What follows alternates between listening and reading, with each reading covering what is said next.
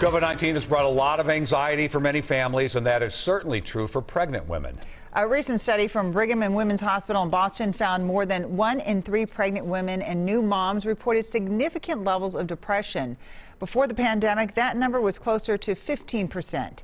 As Kate Raddatz shares, the uncertainty of COVID has made many couples rethink their family plans. The thought of being pregnant with COVID was honestly terrifying. Jackie found out in January 2020 that she and her husband were expecting their first child.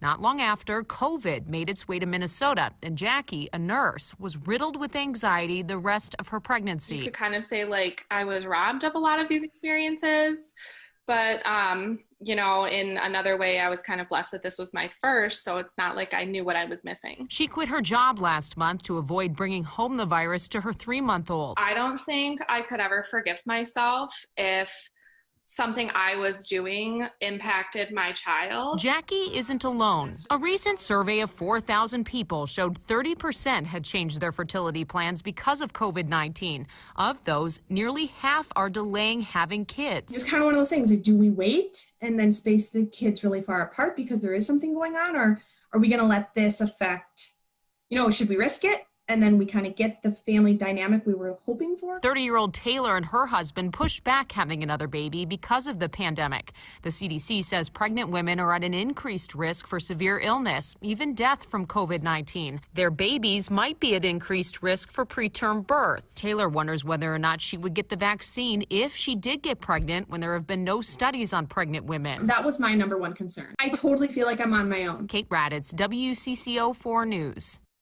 An OB/GYN with Hennepin Healthcare told WCCO that in general they're not recommending women delay getting pregnant, but that is an individual decision based on risks and benefits they should discuss with their doctor.